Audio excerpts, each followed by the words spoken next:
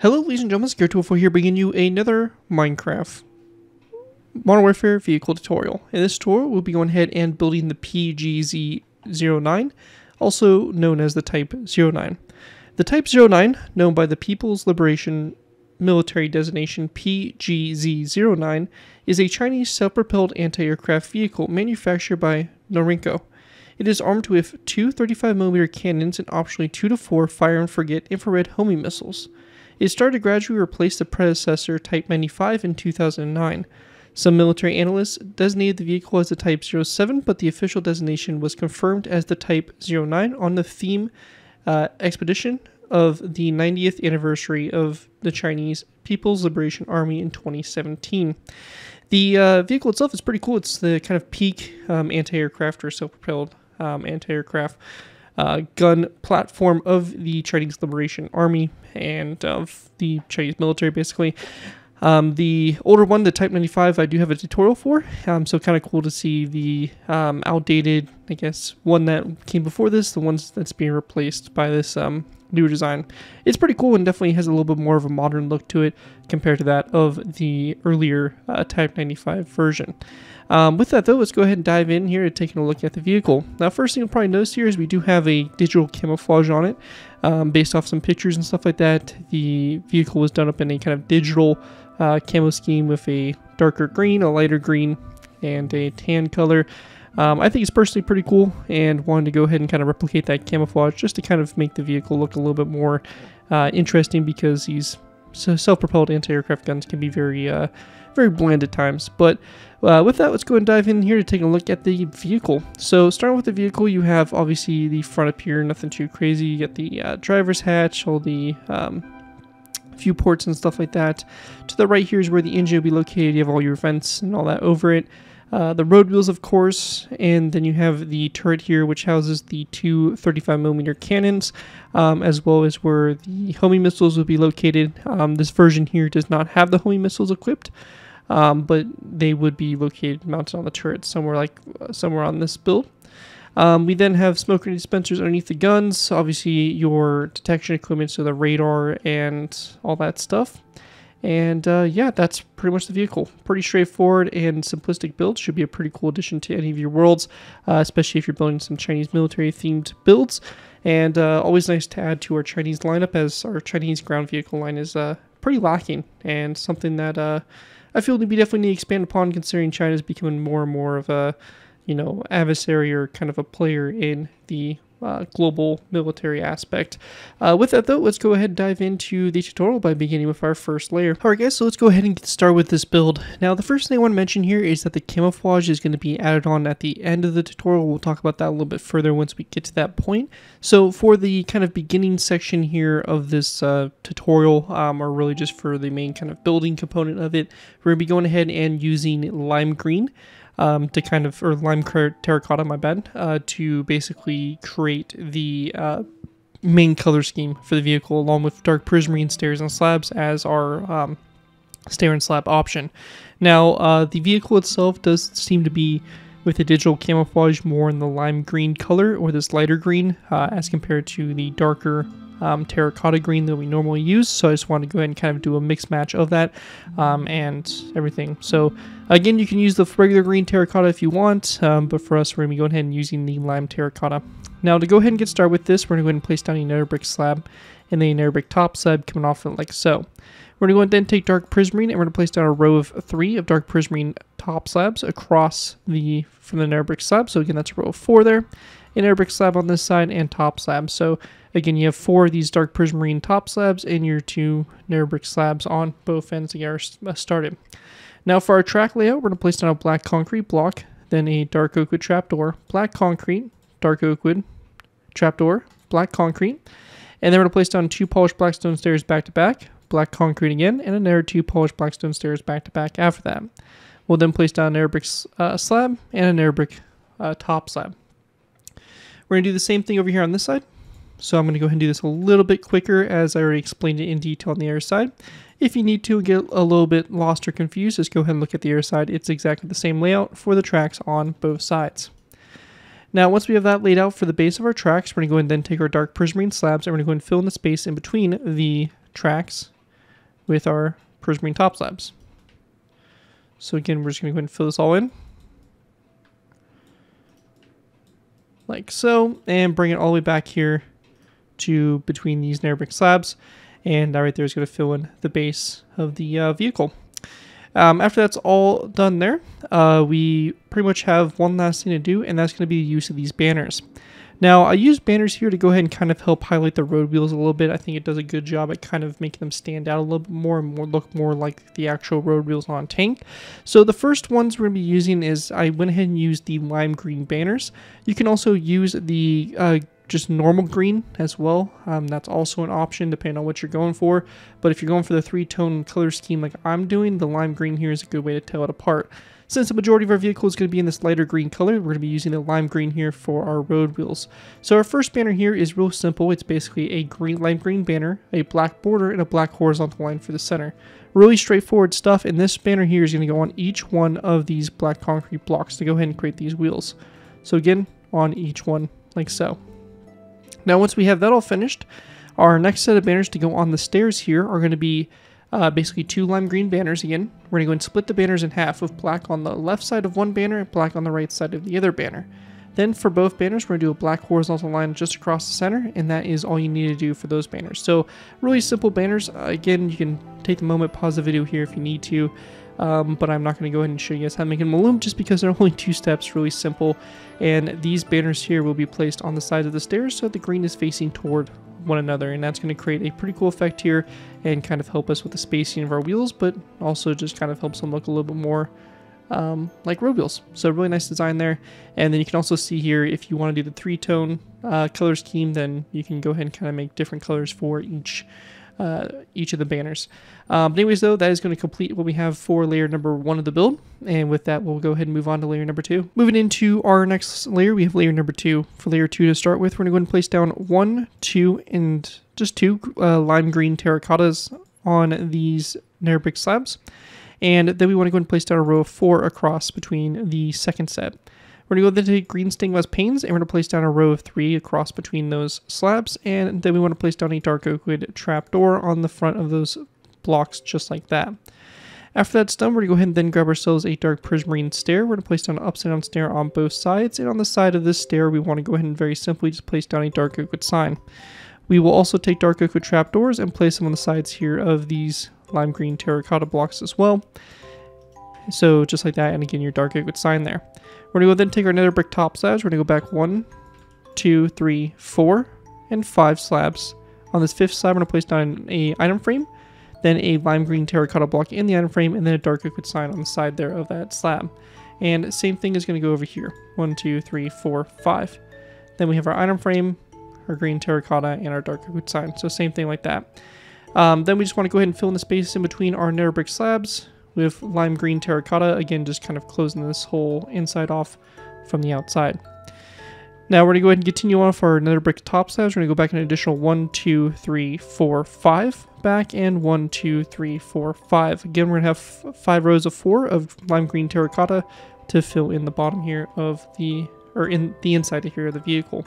Again, you can leave some space open on the interior here if you do want a bit of an interior, but for us, we're going to go ahead and fill this completely in for the tutorial.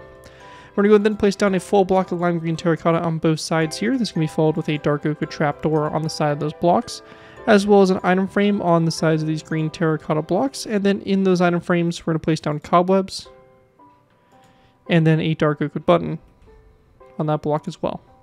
So just like that on both sides, and that is going to basically set us up there. Now, once we have that done, we're going to go and then grab ourselves some mossy cobblestone walls and also some mossy stone brick walls. The mossy stone brick walls are to show where the door would be on the vehicle. You can go ahead and use just mossy cobblestone all the way across if you do prefer. But we're going to have our mossy cobblestone on the left side and then 2 mossy stone brick walls on the right side to help kind of highlight where our door is located for the crew. We're also going to go ahead and place down a item frame on these 2 outer walls, and then a tripwire hook in the item frame rotated face downwards. So that's going to basically complete what we have there for the vehicle. And then also in the front here, we're going to go ahead and place down an item frame on these outer glass panes, just like we did for the walls back there, and also a tripwire hook, and again rotated to face downwards. With that though, that's going to wrap up everything we have there for layer number 2, and with that, let's move on to layer number 3. Moving into our next layer, we have layer number 3. For layer 3 to go ahead and get started with here, we're going to go ahead and take our daylight detectors, we're going to place down a row of 6 across, and then an item frame on these slabs here. We're going to go ahead and then place down a white bed in the item frames, rotate it sideways, and then we want to go ahead and grab a dark oak wood sign, and place a dark oak wood sign on the side here of these daylight detectors as well. So once we have that done, it's going to kind of create our front headlights there. After that, we want to go ahead and then take our dark prismarine slabs. We're going to place down a row of 6 all the way across here. And then we're going to place down 2 lime green terracotta blocks on the left side and the left side only. We're going to go and then take our end portal frames and just place down a row of 4 across on the other side. After that is all done, we're going to go and take a green shulker box. We're going to place down a green shulker box here. And then 2 lime green terracotta blocks to the left side. And then 3 over here to the right side. We're going to go and then place down a row of 6 of lime green all the way across. And then we want to place down another green terracotta block in the, or we're going to go ahead and start with 1, 2, 3 over. And then we're going to place down a green shulker box and then 2 more green terracotta blocks over. We're going to place down 1 green terracotta block here, a green shulker box, and then 1, 2, 3, 4 lime green terracotta blocks over. Now, on the side of this block here, we are going to go ahead and place down an item frame. In that item frame, we want to place down black concrete and a dark oak wood sign on the side there. And I think that's only going to be on the right side because that's the exhaust from the engine. And yeah, that's going to only be on the right side. After that is done there, we're going to go ahead and place down another row of 6 of lime green, or my bad, rather, it's going to be a red concrete block on both ends, and then a row of lime green terracotta cross in between there just to fill that space in. On this block here, we're going to go ahead and place down a birchwood button to kind of represent the Chinese military's logo, the little red star and all that.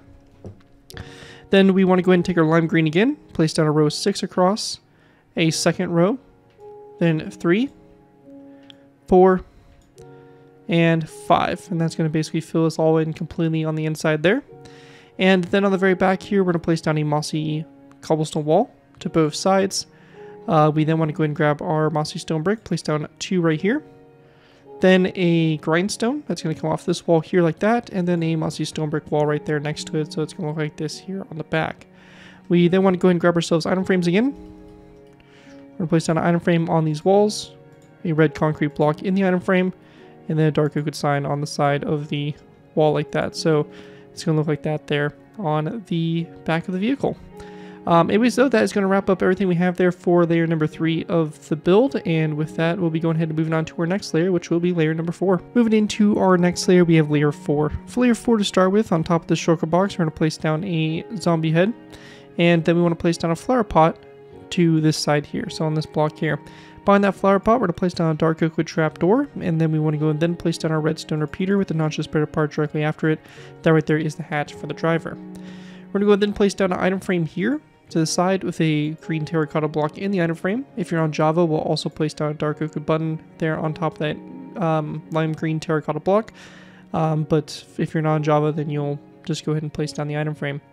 On this side over here, we're going to place down 1, 2, 3, 4 item frames, then 1, 2, 3, 4 again. And to go ahead and set up our vents here on top of the engines, we're going to go ahead and place down basically iron bars in each one of those item frames. We're going to place down another item frame here, this with a lime green terracotta block in it, and again a dark oak wood button if applicable on it. We're also going to place down a green carpet on top of the red concrete block there to go ahead and cover that up from the top, and basically your front should look like this so far. Now at this point here, we're going to go and then take our dark prismarine stairs. We're going to place down 2 upside down stairs here, so kind of right next to these green shulker boxes, so it's going to sit like so. And we want to go ahead and grab zombie heads. We're going to place down 2 zombie heads like this, and then 1 on each side like that. Then we're going to place down a row of 2 of lime green terracotta, a mossy cobblestone wall on both ends. And then we're going to place down another row of 2 of mossy cobblestone, or green terracotta, and then a dark prismarine stair again on the sides there. We're going to go ahead and place down another row of 2 of lime terracotta, and again a dark prismarine stair on both sides. And once you have that all done, we're going to go ahead and place down wither skeleton skulls on the sides here of these stairs. After that's done on the back, we're going to go ahead and place down 2 more dark prismarine upside down stairs, and then a zombie head on both ends And then after we have that done, we're going to place down 2 dark prismarine top slabs and then 2 dark oak trapdoors. And that's going to kind of set up our turret here.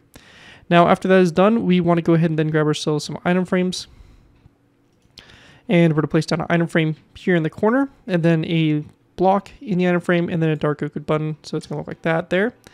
And then over here on the other side, we're going to go ahead and place down another redstone up here with the notches spread apart here, and then a dark oak trapdoor in front of it. So it's going to basically set up this design here for the layer 4. And with that, we'll be going ahead and moving on to our next layer, which will be layer number 5. Moving into our next layer, we have layer number 5. For layer 5 to begin with, we're going to take our lime green terracotta. We're going to place down first actually, we're going to take our dark prismarine stairs. We're going to place down 2 stairs like this on top of the stairs we set up in the previous layer. We then want to go ahead and grab ourselves mossy cobblestone walls. And we're going to place down a row of 2 in front here, and then a row of 2 behind the stairs. We're going to then take our lime green terracotta. We're going to place down a row of 2. A second row of 2, 3, 4, and 5 rows of 2 going back like that. Then we want to go ahead and place down a dark prismarine top slab coming off this block here. And then after that, we were going to go ahead and place down a second top slab behind it, and then a dark oak trapdoor. And same thing over here, 2 top slabs and a dark oak trapdoor. Now coming off those top slabs going forward, we're going to go ahead and grab our dark oak fence gates. We're going to place down 1, 2, 3, 4, 5. Fence gates forward, and then a wither skeleton skull on the tip, and same thing will be done over here on this side. And that's going to set up our guns there. After we have that done, we then want to go ahead and go to the top of the wither skeleton skulls, and we're going to place down flower pots just on top of those blocks like so. And then this next feature here is going to be kind of more oriented toward my Java players. We're going to place down an iron bar on the sides here of this slab. Then we want to go and type in the command /give @p Minecraft :debug _stick. So this command right here, pressing enter will get you this glowing stick. What we're going to do here is we're going to change the properties of the iron bar so we actually extend it in the direction toward our slab. So it might take some playing around with, but once you have your slab kind of extended there, or your iron bar extended to the slab, that's basically what you want there. So just a nice little design there, just kind of gets us even more closer to the actual real thing. Again, not a completely necessary detail, but just something that is present on the real life example and something I wanted to include. Anyways, though, that is going to complete everything we have for layer 5 of the build, and with that, we'll be going ahead and diving into layer number 6. Moving into our next layer, we have layer number 6. For layer 6 to go ahead and get started with here, we're going to place down mossy cobblestone walls on top of these ones, and then we're going to place down 2 green terracotta blocks directly behind those walls. We then want to place down a zombie head on both ends, and then behind that, we're going to place down zombie heads again, but we're going to go ahead and kind of have them angled a little bit so that they're sitting like this here in this section. So just like that. Behind that, we're going to place down a row of 2 of green, or actually, sorry, my bad, a row of 2 of end portals, and then a zombie head on both sides of the end portals. We're going to go ahead and place down a row of lime green terracotta across, then a dark prismarine stair on both ends, then a end portal frame on both ends, and again 2 lime terracotta blocks across the center. On the side of this block, we are going to go ahead and also place down a dark oak sign, and same thing over here on this side. Now continuing on, we're going to go and take our lime terracotta, place down another row of 2, then some dark prismarine stairs on both ends, and then on the back here, again 2 lime terracotta. On the right side here, we're going to place down an item frame, and it's going to have a black concrete block in the item frame, and then a dark oak sign if you're on Java on the side of that, and same thing will be done over here on this side.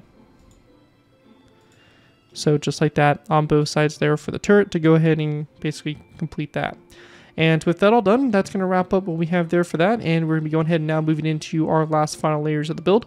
So with that, let's go ahead and move into layers 7, 8, 9, 10, and 11. Moving into our final layers here, we have layers 7 through 11. For these layers to start with, we're going to place down a dark prismarine slab on this right block here, so this right side, and we're going to place down a zombie head on the back side, and then dark oak signs wrapped around the other 3 sides here of the slab.